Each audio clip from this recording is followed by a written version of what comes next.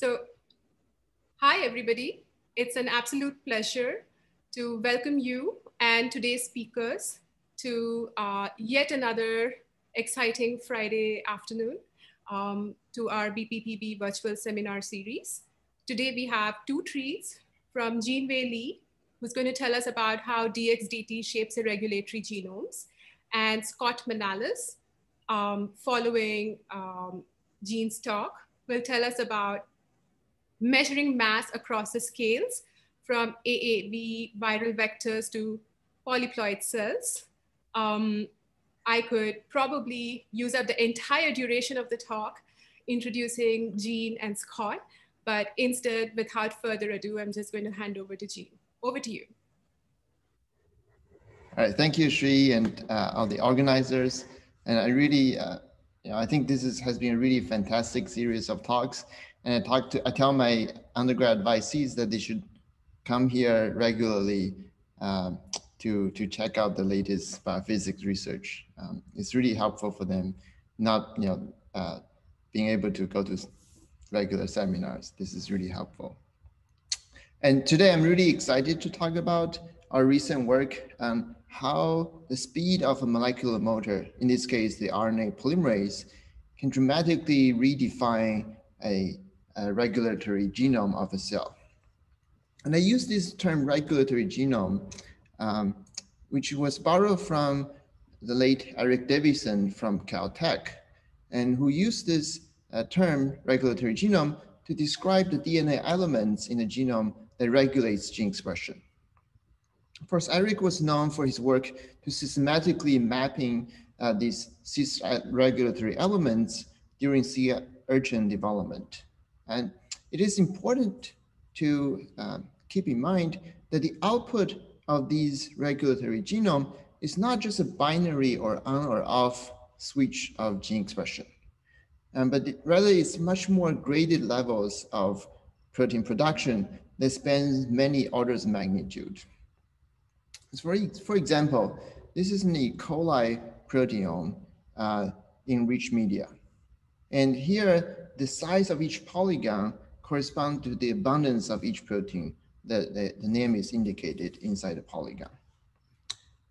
So you just think about how complex this problem is for this regulatory genome to tune these 4,000 knobs of protein expression across all these different scales.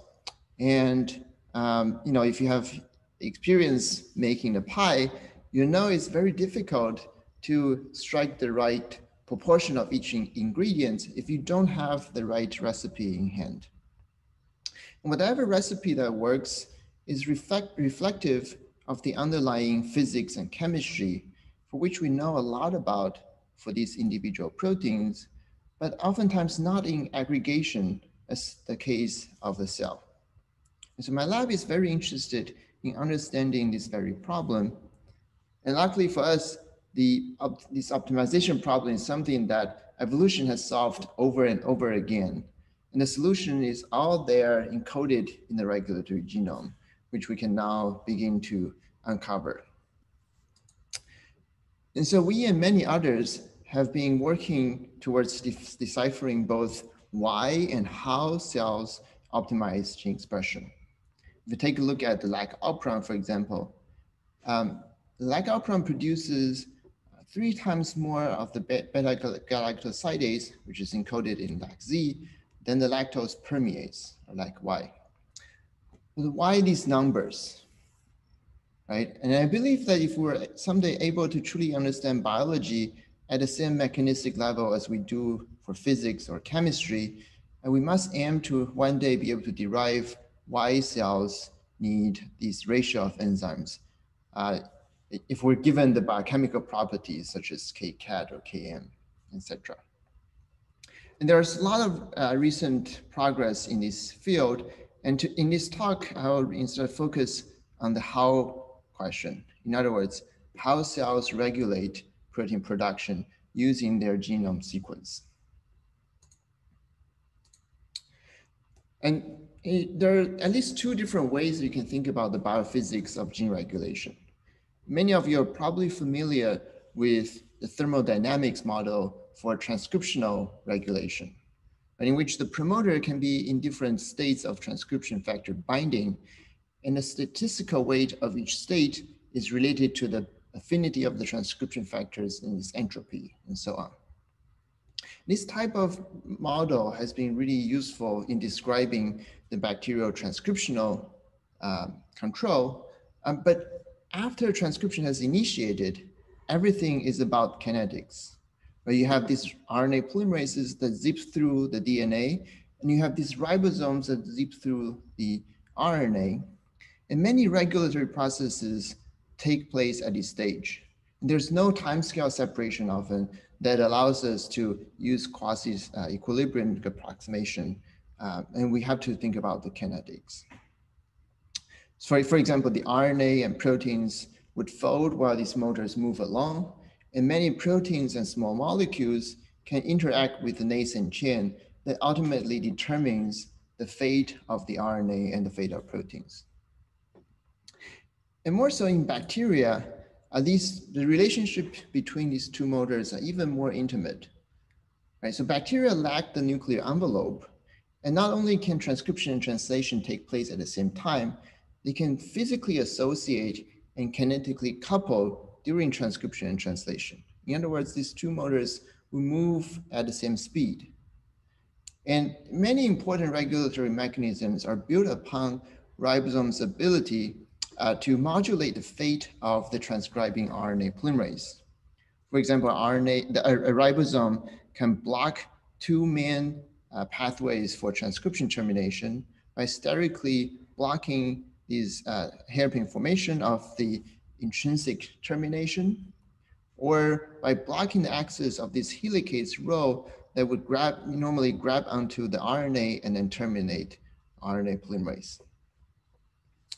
This kinetic coupling therefore enables the polymerase to sense, for example, the lack of amino acids, which would stall the ribosome and in turn attenuate transcription by modulating the termination hairpin formation.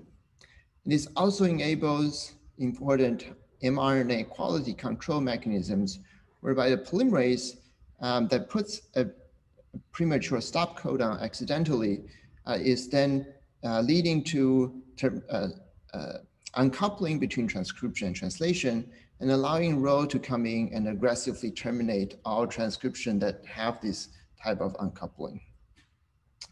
So these examples illustrate, I think, the how transcription and translation coupling is considered a cornerstone of gene regulatory processes in bacteria, and also it very deeply influences how we think about their genomes.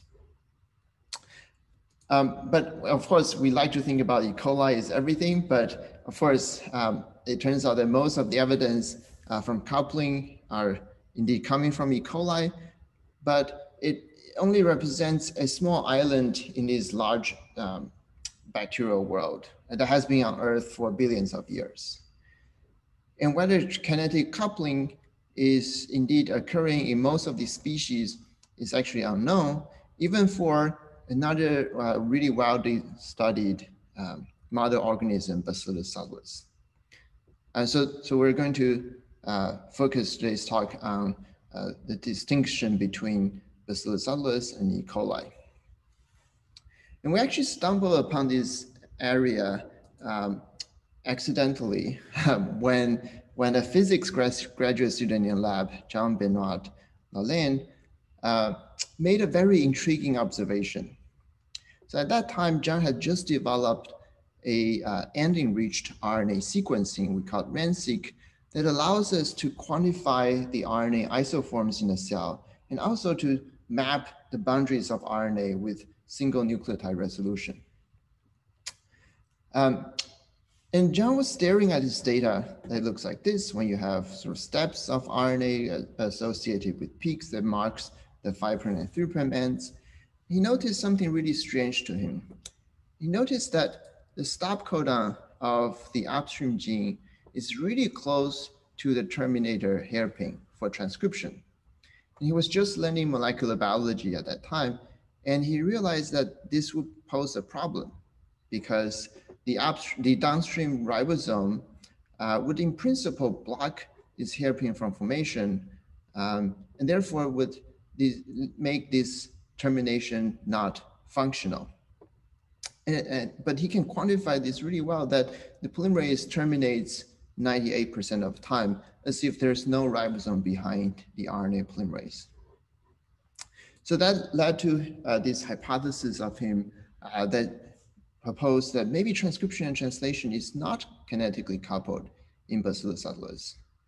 And that would have really important consequences I talked about in the introduction that will lead to a completely different set of rules for gene regulation in Bacillus subtilis. So I'm going to give you data that confirms these hypotheses and also the predictions that we made. Okay, so this is when another graduate student, Grace Johnson, joined this project. And we decided to use a very classic assay to measure kinetic coupling between transcription and translation in E. coli and see if indeed those are happening or not in Bacillus subtilis. And this assay is actually quite interesting to think about. It's all based on a simple induction system that you can turn on transcription really fast by IPTG, right? So IPTG binds to the lactic repressor, making it fall off from the promoter really quickly. And then it still takes some time for the polymerase to transcribe through the gene, right? And so after you add IPTG, it takes some time before you start to see the signal accumulate over time.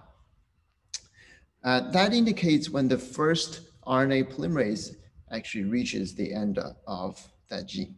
So afterwards, you start to see the transcript levels start to accumulate linearly. Of course, that's before RNA decay kicks in. And if the ribosome is really close to the RNA polymerase as they're moving along the DNA, you should see the first protein products start to accumulate at the same time. And it's a little difficult to see the first protein in this case, but what we can do is that we can look at how the signal accumulates afterwards, right? So after the first RNA is made, the RNA accumulates linearly, and the number of proteins per RNA also increase linearly. So the whole thing increases quadratically. And if you extrapolate back to zero activity, you'll get the time of the first full-length proteins being made. In E. coli, Grace was able to confirm that many years of work that shows that by the time the first full-length RNA is made, the first protein is made at the same time. But this is not true for Bacillus subtilis. And in fact, the Bacillus subtilis transcription accumulates much earlier than the time it takes to make the full-length protein. And this delay in this case turns out to be around 40 seconds. And remember, these are the same gene that Grace was probing, right? That indicates that it's not the difference between the genome composition, it's purely from the differences in their motors that are different, right? And we also have shown that this delay between transcription and translation also occurs for endogenous genes in Bacillus subtilis.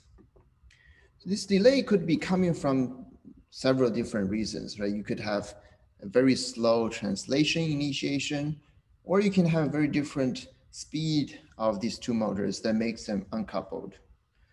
So to test these scenarios, what Grace then did was to truncate one of her reported genes by 3,000 nucleotides and use the difference in timing for transcription and translation to calculate the velocity or the speed that the polymerase or the ribosome would take to translate or transcribe this full region. And what she saw was that transcription is consistently much faster than the speed of translation. So we call this runaway transcription because the RNA polymerase sort of outpaces the pioneering ribosomes. So if we think about put these numbers into a cartoon, this would look like something like this, right? So by the time that the RNA polymerase transcribes a typical length of 1,000 nucleotides, it will lead to about 360 nucleotide separation between these two motors. And that would have important consequence in that the RNA polymerase should not be sensitive to translation. And that would have very different, that would set very different rules for co-transcriptional gene regulation, right? So I'm going to first talk about what it means for whether transcription can be regulated by translation, right? So if, unlike E. coli, the ribosome is far behind the RNA polymerase, that means that transcription terminators are not going to be able to be regulated by translation, which is something that E. coli uses a lot in tryptophan operons or histidine operons to sense their amino acid availability. So to see if this is indeed the case, we then sort of went back to our RANSIG data. Remember, RANSIG is this end mapping strategy that allows us to map precisely where transcription terminates. And we can systematically measure the stop codon to stem of the hairpin distance and ask how many of these intrinsic terminators have really short distance terminators, which would indicate that ribosomes are far trailing the ribosome, the polymerase. So it turns out more than 70% of intrinsic terminators in Bacillus have these stop to stem distance that are less than half of the ribosome footprint. And this is quite different from the case in E. coli, where only a quarter of those are short distance. And these quarter of terminators actually has really low termination efficiency. So they're crappy terminators, indicating that ribosomes are probably interfering with their termination activities. So a lot of terminators are terminating without the ribosome behind it. And even for the ones that are out here where we have long distances between stop codon and terminators, we can force transcription, or we can force translation through the terminator, and we will still get just really good termination, indicating that, again, there's no ribosome behind the polymerase. So I think most of the transcription in Bacillus subtilis probably happens without a closely trailing ribosome.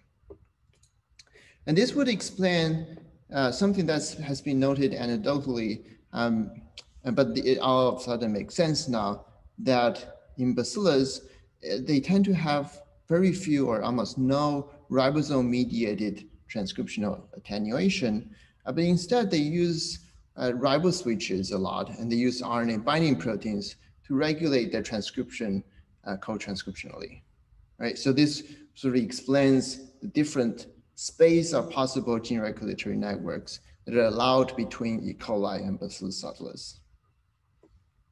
The other important consequence is that Rho, this termination factor Rho, cannot possibly participate in mRNA quality control. As you remember, I sort of introduced you that Rho is this termination factor in E. coli that will grab onto nascent RNA that's not protected by ribosomes and use that as a quality control mechanism to remove aberrantly transcribed RNAs. But this is, if this is also happening in Bacillus, that would indicate that most of transcription events are not going to be productive because there's no ribosomes to protect the RNA from Rho binding. And this is indeed the case, meaning that Rho is prohibited from accessing nascent transcripts. So for this gene, for example, PYCA, that Grace know that transcription and translation are uncoupled. If we delete Rho, it doesn't really make much change in expression, whereas in E. coli, this would lead to hundreds of folds of difference. And overall, throughout the genome, if we delete Rho and look at the change in RNA level compared to wild type, there's very few changes. And Grace could also introduce a premature stop codon by design and see if that leads to greatly reduced expression level. And again, it doesn't. indicating Rho is not acting on these it would be ideal targets of Rho termination in E. coli. And this is not, again, not dependent on Rho. So if Rho is not sensing translation, does that mean that Rho is not doing anything?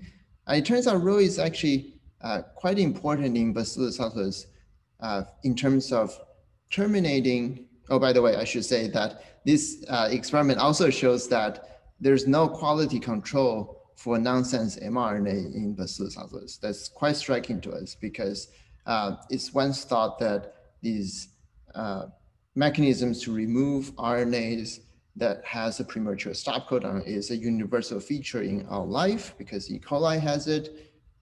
Eukaryotes have those in nonsense mediated decay, but apparently Bacillus doesn't care. We introduce stop codons here and there. It doesn't lead to degradation of the RNA. So it's actually quite interesting to think about why and how Bacillus is able to tolerate accumulation of these potentially aberrant products of transcription and translation.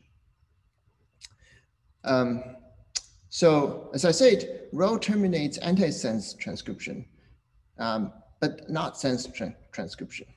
If it's not through sensing translation, what it is. So it turns out that Rho, we think, is guided by cis regulatory elements that are encoded on the DNA and not by translation.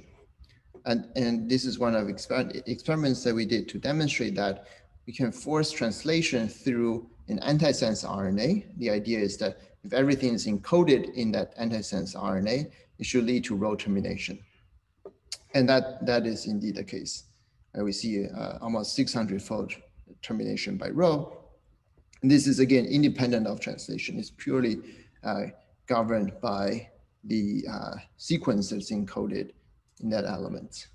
So I think it's likely that Bacillus subtilis genome have evolved to avoid Rho termination sequences, so these specific motifs that we have not yet found in sense RNAs, but they are evolved to not have those in, to have those in antisense RNAs, right? So they would have the antisense RNAs being prone to Rho-dependent termination, but not the sense RNAs. Okay, so then we, in the end, we decided to ask, we found that runaway transcription happens in Bacillus, and we also know that transcription and translation coupling is happening in E. coli. Which one is the more normal one in bacteria in general? Right, so that's a difficult problem to solve because experimentally we don't have that power to survey all different bacteria or even selectively. But it turns out that we can use this signature of stop to stem distances to get a sense of what might be happening, right? So the idea is that if for species that have many of these short distance terminators, I would indicate that transcription and translation are not coupled and therefore consistent with runaway transcription. So John then made this bioinformatic plot, and it took quite a while to sort of optimize the calling for transcription termination because we have to make sure that we have very low false positive rates. And after that, he was able to demonstrate that for species that are close to Bacillus subtilis, like Firmicutes, they have a lot of these short distance terminators that would indicate runaway transcription. Whereas species that are closer to E. coli, like most proteobacteria, have very few short distance terminators. And there are also some gram-negative bacteria that have a lot of short distance terminators, but we're sort of thinking about if they do have runaway transcription because what's known about how transcription terminates is actually not clear. So I think overall the bacterial world has at least these two modes of transcription. One is translation coupled transcription, and another mode is runaway transcription. And that really leads to this different space of co-transcriptional gene regulation that can happen. right? So in one case, E. coli favors using ribosomes to regulate termination. In Bacillus, they have to rely on RNA binding proteins and ribose switches to regulate transcription. And all of those are driven by a simple difference in the speed of the RNA polymerase, right? And it's not just the instantaneous speed, it's the average speed that we're measuring. And I think it's really interesting, and we are going to that direction to see what determines the average speed. And then on top of that, how does variations in that average speed locally would influence further mechanistic events. So I'll close right here, end of my time. I think I acknowledge people who did this work, but it's really a group effort. The kinetics measurements actually relied on 4 people in the 37-degree room at the same time, which is not possible at the moment. So we're trying to figure out new ways that we can do experiments in a more socially distanced way. But I'll end there and take any questions. Well, thank you for the talk, Gene. We have a shy audience today, so waiting for more questions to stream in. I encourage all of you to participate and ask us what you're thinking. In the meantime, a question from Rudra Biswas. Compared with the gene length, how far behind the RNA polymerase is the lagging ribosome in B. subtilis? Is the lag significant for the kinematics? Yeah, so I think one thing that I have not really mentioned here is the initiation rate of ribosome, right? So if initiation of translation is instantaneous, then based on the elongation rate measurements, we can sort of estimate the distance between the RNA polymerase and the ribosome. And from our calculation, that distance, of course, based on the difference in average speed, you would anticipate the longer the gene is, the larger the separation is. And so it's roughly 360 nucleotides per kb of transcription. You know, we also have evidence, preliminary evidence that suggests that translation initiation rate is also somewhat slower than in E. coli. And that would further add to that distance between ribosome and the polymerase. Great, thank you. So I'm going to take the opportunity to ask you a question myself. Sure. So this no quality control result is really intriguing. Would you comment on how much it depends on the specifics of the nutrient conditions or the environment conditions or the history of the cells? How universal are these results? Yeah, so you're asking whether these quality control may be condition dependent. Yes. Yeah, so we have not extensively explored all different conditions, but based on I think 2 or 3 conditions, like really rapid growth versus pretty slow growth, we can see that these this premature stop codon has no effects on RNA level. And so, so it seems like, at least in these conditions, there's not an active mechanism to remove them. You know, first, Bacillus lives in very different conditions beyond what we are able to test in the lab. So there could be additional mechanisms that are not expressed in our conditions. Great, thank you. Question from Jin Yan. Why is Bacillus's ribosome slower than E. coli's? Yeah, great question. So it turns out that what we measured, if I go back to that plot, it's not that the ribosomes are different, it's the polymerase that are different. So if you look at the time it takes to translate the LAC-Z genes, which are the same length that we put in E. coli and cellulose, it's about the same time. So 78 seconds in E. coli and 77 seconds in Bacillus. What's different is that Bacillus transcription is able to complete much faster. And we think we can go into depth on thinking why that's the case. I think in E. coli, the polymerase is regulated by the small molecule PPGPP, actually binds to the polymerase and is able to regulate the speed. Whereas Bacillus subtilis RNA polymerase does not bind to PPGPP. So maybe that binding is sort of slowing the E. coli polymerase down. And we don't think that ribosomes can be much faster or slower because both of these species can double at 20 minutes doubling time. And you do need a lot of ribosomes working at 16 to 20 amino acid per second to really completely double the cell size. And I think it sort of has potentially reached the limit of how fast translation elongation can go. And I don't think it's to their advantage to slow down at this growth rate. Great.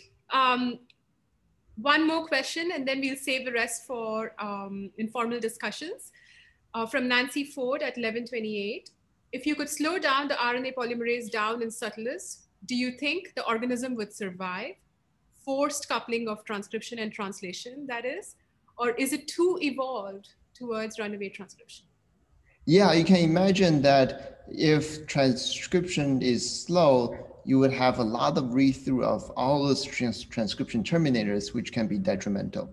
And so we were actually very curious about this question, and we have been trying to isolate mutants that leads to slower transcription.